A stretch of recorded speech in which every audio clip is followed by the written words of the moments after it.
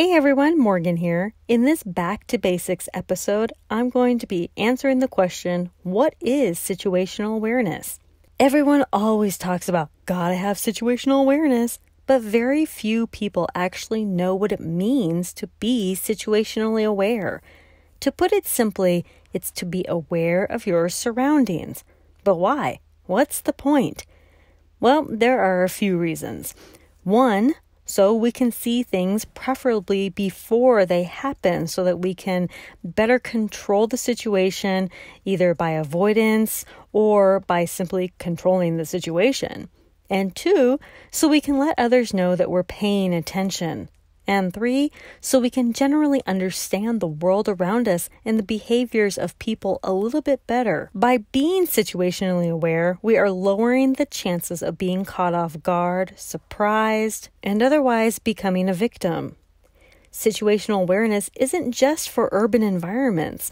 It's all the time. In your home, talking on the phone, while you're driving, sitting in a restaurant, taking a walk in nature, and so on. All of our senses are engaged when we're situationally aware. We can immediately recognize sounds, smells. We can focus in on people or situations. We can learn to trust our instincts. We can learn when we need to act on a situation, should we need to act. Being situationally aware isn't the end-all be-all when it comes to not becoming a victim, but it's a dang good place to start. By being situationally aware, we're not only allowing ourselves to be aware of our surroundings at all times, but we're also signaling to others that we know what's going on. The majority of people who commit crimes on others do so because they believe them to be a soft target. A soft target is someone who would be easy to take advantage of. The majority of those looking to harm don't want to work hard for it. Being situationally aware doesn't mean you need to be paranoid, looking over your shoulder 24/7.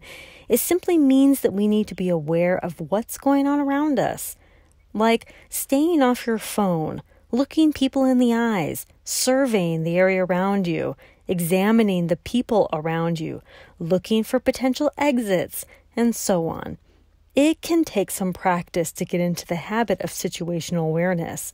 The best step forward is to be conscious of your behavior when you're out in public, at home, driving, and so on, as well as other people's behaviors and your general surroundings.